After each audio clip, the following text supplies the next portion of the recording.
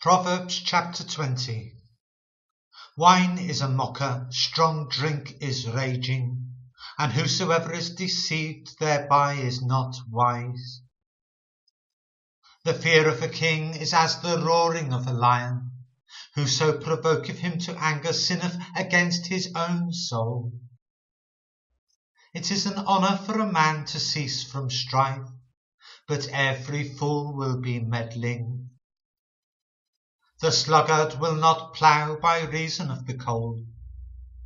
Therefore he shall beg in harvest and have nothing. Counsel in the heart of man is like deep water, but a man of understanding will draw it out. Most men will proclaim every one his own goodness, but a faithful man who can find? The just man walketh in his integrity, his children are blessed after him. A king that sitteth in the throne of judgment scattereth away all evil with his eyes. Who can say, I have made my heart clean, I am pure from my sin? Diverse weights and diverse measures, both of them are like abomination to the Lord. Even a child is known by his doings, whether his work be pure and whether it be right. The hearing ear and the seeing eye, the Lord hath made even both of them. Love not sleep, lest thou come to poverty. Open thine eyes, and thou shalt be satisfied with bread. It is naught, saith the buyer. But when he is gone his way, then he boasteth.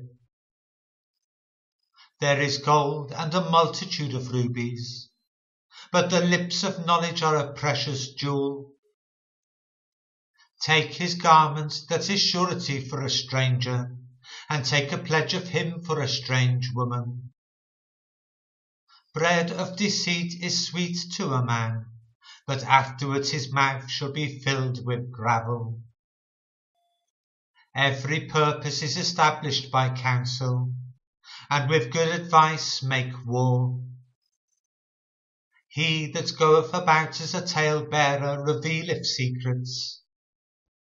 Therefore meddle not with him that flattereth with his lips. Whoso curseth his father or his mother, his lamp shall be put out in obscure darkness. An inheritance may be gotten hastily at the beginning, but the end thereof shall not be blessed. Say not thou, I will recompense evil, but wait on the Lord, and he shall save thee. Diverse weights are an abomination unto the Lord, and a false balance is not good.